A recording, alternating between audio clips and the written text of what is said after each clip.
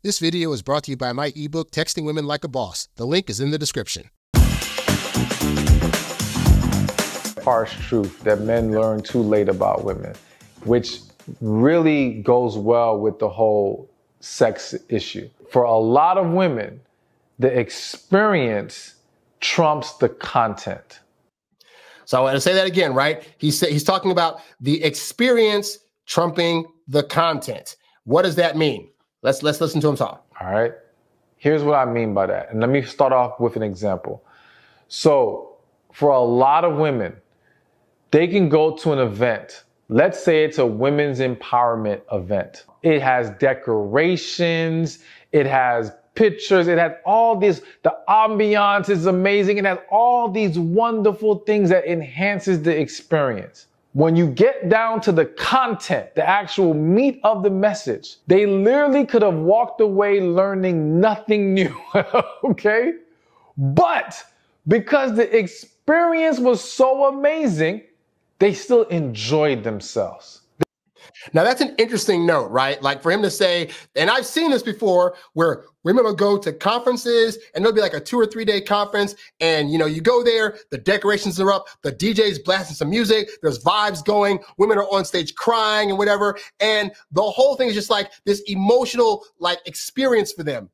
And yet it's not that they wouldn't have content that's there, but it could have literally been content that they could have gotten from a book. Like the number of gurus that, for example, they'll sell like a book that's like $4, right? And then women will be convinced off these books and off these YouTube videos or whatever to go to these conferences. Well, they'll pay $3,000, $5,000, $10,000 to go there to get the same content that they could have gotten for $4 from a book, because there are going to be other people there. There's going to be live stuff. There's going to be prizes given out. There's going to be all this music. There's going to be people there that they might not be able to see live. And so women will pay, and guys will too, but like women will pay like a bunch of money. Why?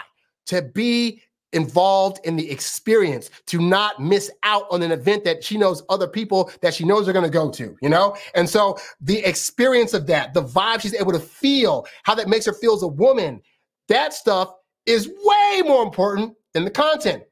Now, as a guy, that is probably a very frustrating thing, because I know myself as a guy, like, for example, when I go to church, the times that I go to church, people are there and they're singing, there's choir clapping along, and they're like trying to do all these prayers and touching hands and that. And I'm literally like, I just want to go there. I want to hear the preacher preach for 30 minutes, and then I want to go home. I'm going there for the message. Darn what the building looks like. Darn what the songs sound like. I want the message that I came for, and then I want to go home. And that I find is a lot of guys. Not all guys, but there's a good portion of guys where it's like, but what's the content? Like all this stuff is whatever, but it doesn't matter. I just want to know, is the content that I'm going to get be worth my time? And this is a huge difference in chasm that is difference between men and women, which is an important thing for you as a guy to know. Here's why. Let's continue on. They take pleasure in the details. They take pleasure in creating that overall experience.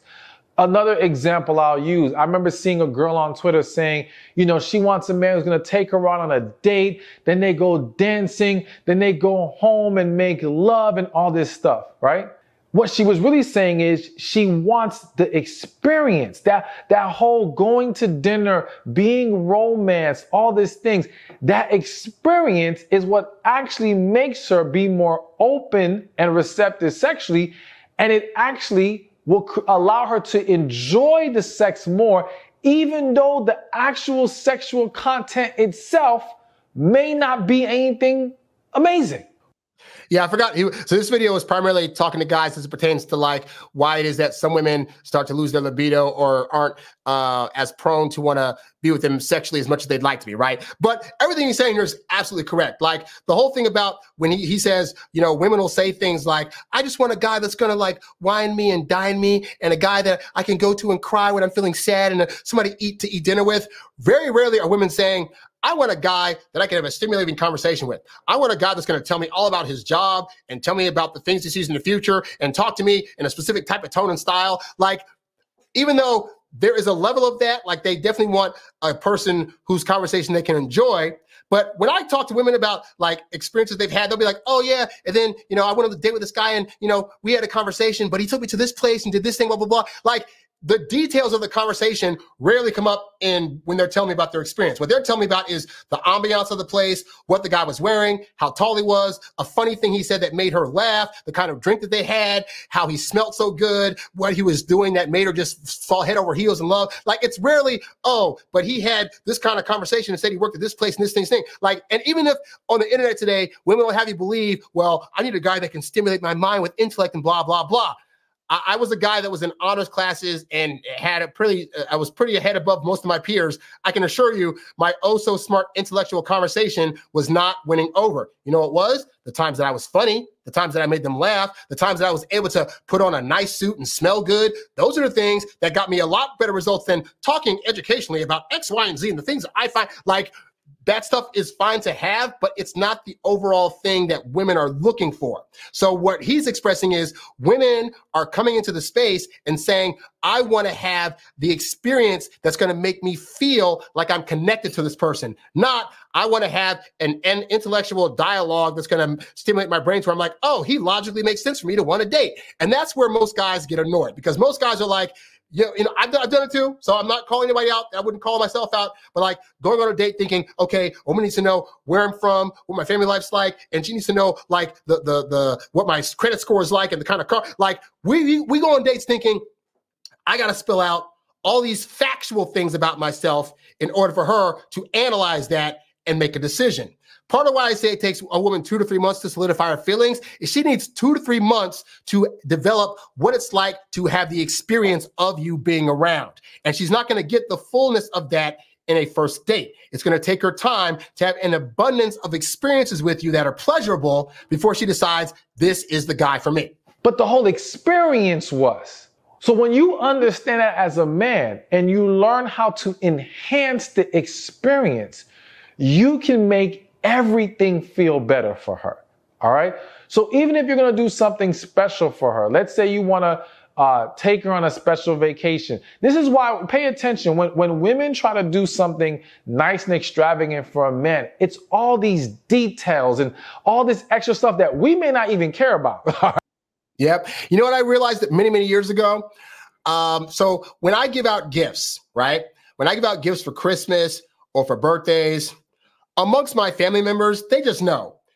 The fact that I bought the gift at all is more important than what I wrap it in. So I will literally give my brother, my mom, my cousins, like, oh, I put this in a random box that I found here. Or, oh, I just wrapped some paper around it and here, some newspaper, and here you go, you know? And, you know, my family, I'm not trying to date them. So my family, they're like, they understand at this point what I'm about. And so they're just happy they got the gift. It is what it is. But what I noticed when I started dating and like it was going long term to what was going into like holidays and birthdays was that every girl that I dated, when it came time to give me a gift, it would be like the most outstanding looking bag that they could have gotten from like Target or Walmart. It'd be full of this frilly paper. It would have a nice scent to it. And so I was like thinking to myself, I don't need all this. Like if they had just said, oh, by the way, here, I'd have been totally fine. But what were these women doing? They were creating the experience of the gift. They were creating like the unknown and the mystery of it. And, oh, he's going to pull it out and be so surprised. And I want to see that feeling when he doesn't know what it is when you just hand it to him, you know? And so after a few relationships, I learned, okay, if I'm giving a gift to a woman that I'm dating, the logical brain side of me is like, the only thing that matters is the content of this gift, right? But the reality is that I got far better results and reactions from women when I would dress up these gifts in a nice bag, when I would take time to actually wrap it in a present. And I found that they like that a lot more because, again, they recognize, oh, I'm putting effort into this. I had to think about what they would like as the bag or as the wrapping, in addition to also thinking about the gift. So it works on a variety of levels that equates to a woman as, oh my God, he's giving me the experience of getting this gift. And that's when I really started to understand the importance of, okay, women really, the content is great, guys, but the experience, you know what, let me pull this down for a second. I will prove this, all right? So let me just do this real quick here. So hold on a second here. Let me get to my settings. Let's see, go to here. Okay, so be prepared, guys. You ready for this? All right, check this out.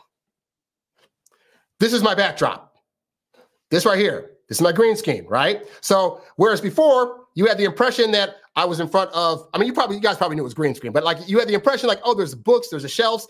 That background conveys a certain image that I'm trying to project to you guys when I'm doing shows. Now, if I were to say, do this backdrop, now I'm in a studio, right? So now it's like, it would make no sense for me to be talking about dating stuff in a recording studio. I should be talking about like music or like other things that pertain to like, hip hop or whatever, oh, Kendrick and Drake. Oh my God. Like that would make sense in front of this backdrop, right? It would make so much sense for me to be like, hey guys, welcome to the Introvert Dating Success Show from my recording studio. Unless I was talking about the music I was making, By the way, Kevin Samuels was right. Get the album at the website. Anyway, so suffice to say, this shows you guys, depending on the background that I have, you're going to get a different feeling for the experience that you're now having based on what's behind you, right? And so guys do get on some level that we're here to, how we're enjoying a thing, it really is dependent upon the experience being created for us, And so when you as a guy are trying to impress women, you got to be mindful that just like this backdrop here, you're going to have a different feel for what's going on based on what I decide to put back there. So what you're bringing to the table with women is going to be very, very important for their experience. This is why, for example, on a first date, right? A lot of guys get bummed out about, oh, I got to spend all this money.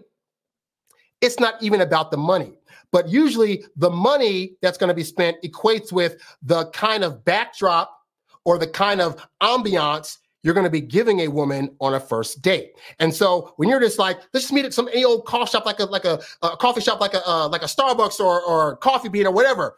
Well, women are going to look at that and be like, I mean, I want to meet you, guy, and I get it. We're just here to talk or whatever, but those places are low-key kind of like mid. Like a Starbucks, there's other people there. Conversations can be heard. It's not intimate. And so some of you guys are thinking the women aren't dating you because of the money.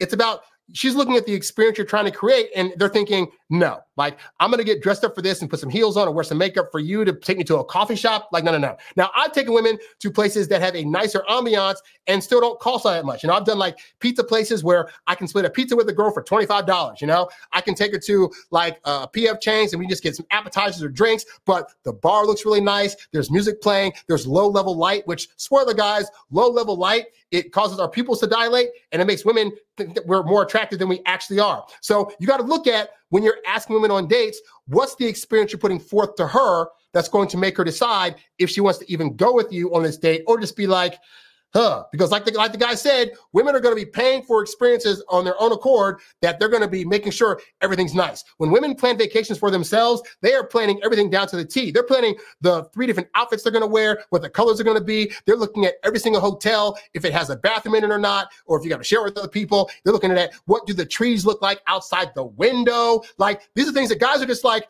look, we're talking, if I go backpacking in another country, I go to a hostel. I'm caring about the content of the trip, which is I'm going to go hiking. I'm going to go eat some places. Where I rest my head, it should be of no concern because I'm going to be doing most of my stuff outside the hotel. That is very guy logical thinking versus women are like, when I get back, I want to have a bubble bath to sit in. And I want to be able to go to the hotel restaurant and have some nice ambiance there. Like they're going to be thinking about stuff on that level, And so they're hoping that the guys that they're going out with and saying yes to are going to create experiences for them, just like this guy.